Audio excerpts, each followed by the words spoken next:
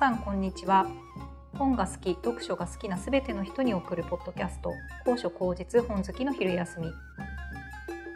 朝日新聞社が運営する本のウェブサイト、好書好日編集部のがんちゃんです。このポッドキャストでは最近気になる本の紹介や著者インタビュー、業界ひそひそ話まで読んで楽しく聞いて楽しいひとときをお届けします。前回に引き続きまして、今日も寄席に行きたくなっての著者南沢奈央さんにお話を伺います。落語好きが高じて南亭市にゃおとして講座にも上がった経験を持つ南沢さん。今回は芝居と落語の違いや落語に触れてきたことが俳優としての活動にどのような影響を与えてきたのか、落語と芝居について語っていただきました。それではどうぞ。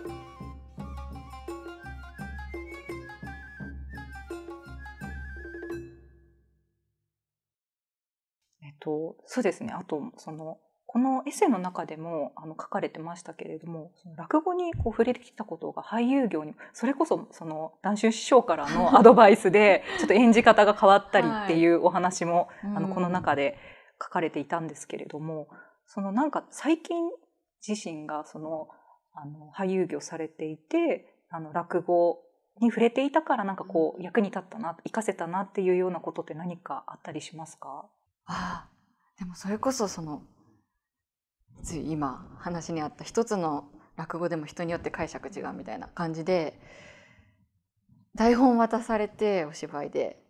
つい最初の印象とかに縛られたりとか、演出家さんのプランとかでそれに凝り固まっちゃうんですけど、いや他の見方もできるとか、いやこういう解釈もできるだろうみたいな、一つの本だけどいろんな角度から見れるようにまずなった感じはありますね。じゃあそ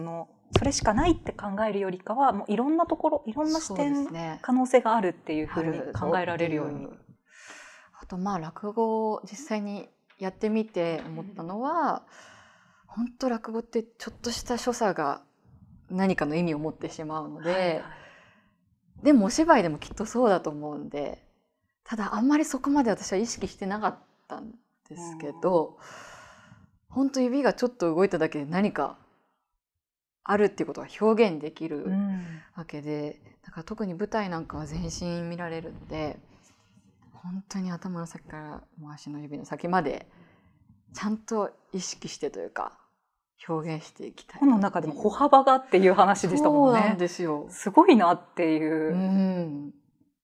なんで座布団に座って芸される方が歩幅そこに気がつくっていうのもすごかったですし、でもやっぱそこを変えることによって見え方が変わってくるっていう、やっぱり細かいところ、なんか一つ一つの所作が、細かい所作が変わるだけでも何か伝わるものが変わるっていうのを、もう多分ご自身の芸を通して知っているから、そういうアドバイスができたのかなっていうふうに読んでいても思いました。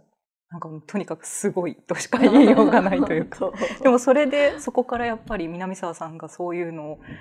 アドバイスを受けて、ご自身で体感してやっぱり変わったっていうふうに感じられてるのもすごいなと思って。いやでもね、試せる場というか同じちょっと違いますけど表現者としてなんかやっぱ通ずるものがあるなと思うので、やっぱり好きで聞いてるけど活かせるものはお芝居に生かしていきたいなと思いながら落語聞いてます。でも実際に南亭市にゃおという講座名でも、講座に2度上がった経験もありますけれども、同じ表現するっていうところは共通ですけれども、お芝居と落語って、演じるっていう意味では大きな括りでは一緒だとは思うんですが、どういうところが大きな違いあると感じますか？両方やられてみて。やってみて実際も全然違うものだったって体感したんですけど、やっぱ一番は落語では演じすぎちゃいけないっていう点ですよね。お芝居ではやっぱりいかに役に入っていくかみたいな、その人物になりきるかみたいな感じだけど、落語は話芸というか、何役もそうですね、役で言うとそうですけど、何人も人物演じながら会話とかその物語を展開させていくので、なんて一にゃおとしてその人物を語るみたいな、その自分をなくしちゃいけないというか、そのお芝居ではいかに自分をなくすかみたいなところになっていくんですけど、落語はもっとなんか自分でどう語るかみたいなところに行き着くんだなと思って、だから本当落語を見てると結構人となりというか人間性が人間味とか見えてくるのはそういうとこかなと思って、一人間として落語家さんって勝負されてるんだなみたいな。確かにそうですね。やっぱりその話し方の方含めてなんかこう好きになるみたいなところありますもんね。やっぱりその人柄の魅力とかね、もう含めてなんかこうにじみ出てくるものがやっぱりありますよね。やっぱちょっと見せる部分が全然違うなって思いました。特に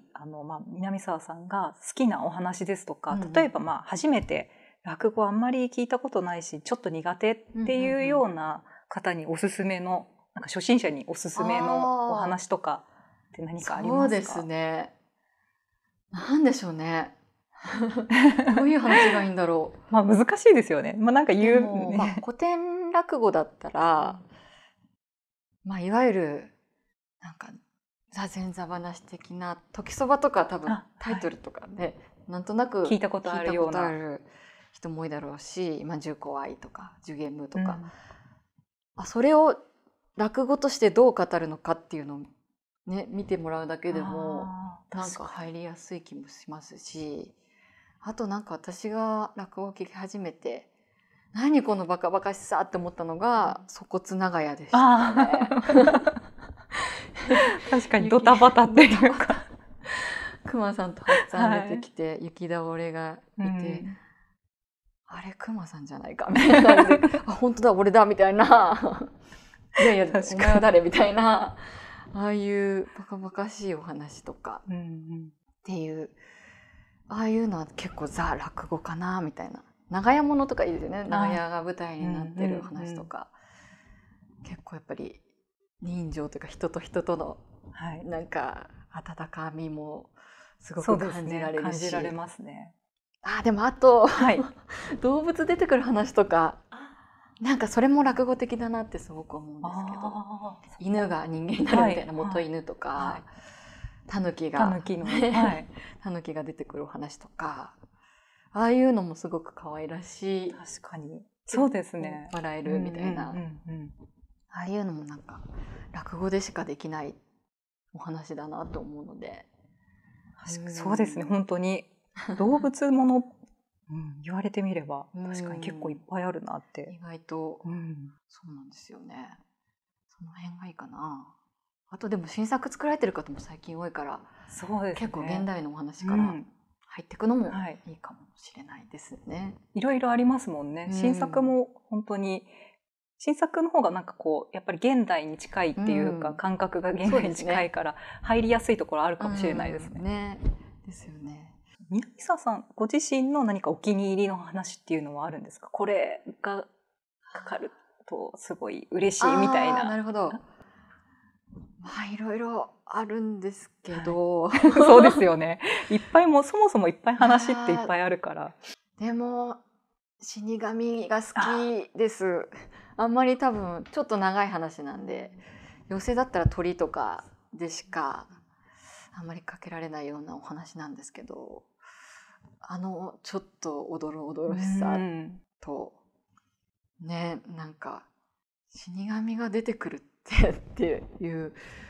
それもやっぱり成立できるのが落語なので、なんかああいう世界観を話芸だけで多分聞いてる人によって想像してる死神像も多分違うと思うんで、そうですね。それもなんか面白いなと思いますし、結構そういう落語ならではの話は嬉しかったりしますね。何かこう2度講座に上がられた経験はありますけれども、今再び市場師匠に稽古つけてもらうとしたら何かやってみたいお話とかってあったりするんでしょうか？そうですね。あまり次やるというのを考えてなかったんですけど結構やっぱり大変そうでしたもんね。そうですね。このエッセイでもその体験談というか体験記みたいなことが書かれてますけれども、いやでも本当粗骨者はいつかちょっとアホっぽい感じで演じてみたいなというのはありますけど、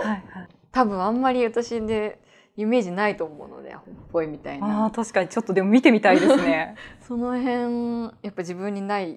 ところでもあるし好きな話も多いし、粗骨者与太郎とか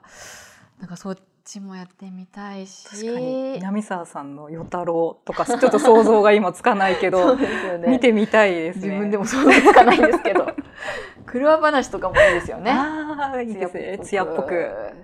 それも素敵ですね。またちょっと談春師匠じゃないですけど両方やってそうですね振れ幅を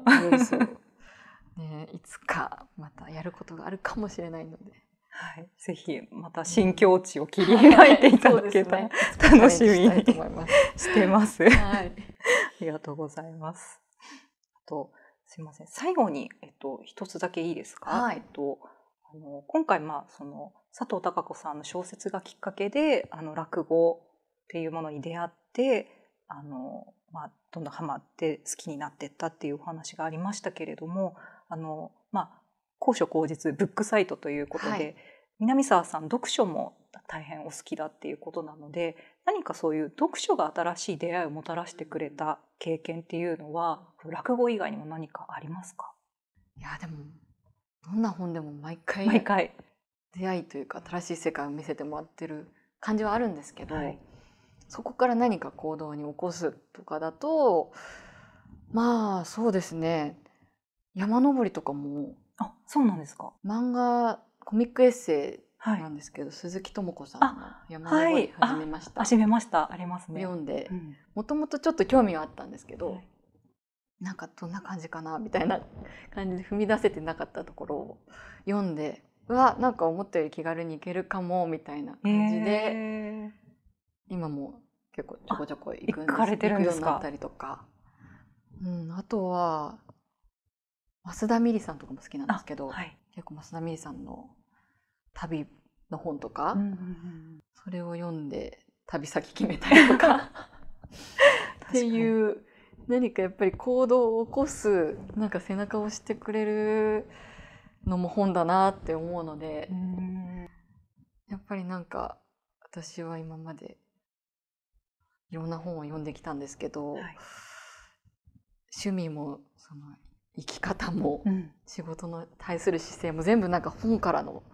影響というか成分でできているっていう感じでもう常に影響を受けてる感じはありますね。いいですね。でもなんかどんどん自分の新しい世界も開けていくし、なんかそこでまた知らなかった自分にも出会えて。そうですね、本当にそうです。本で出会わなかったら多分一生なんか関わることなかっただろうなとか、多分そうですね、詩とか俳句とか短歌も本を読んでそういう歌集とか句集とか読むようになってからちょっと興味持って、作るとかないんですけど、なんかやっぱ興味ありますっていうアンテナになるとまたちょっと確かに見えてくるところがそうですね、増えてきたりとかするので、なんかやっぱり感覚を広げるためにも、読書ってすごく大事かなって思いながら読んでます。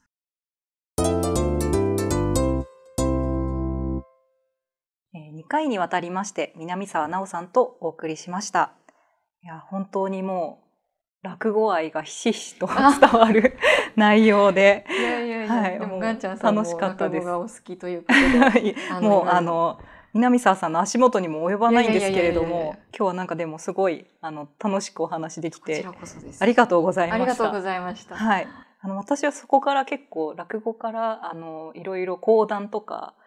浪曲とかもちょっとずつ興味が広がって、でもつまみ食いしかできないんですけれど、南沢さんはどうですか、そこら辺は。いや興味はめちゃくちゃあります。浪曲はちょっと踏み入れたんですけど、講談の世界にまだ行けてないので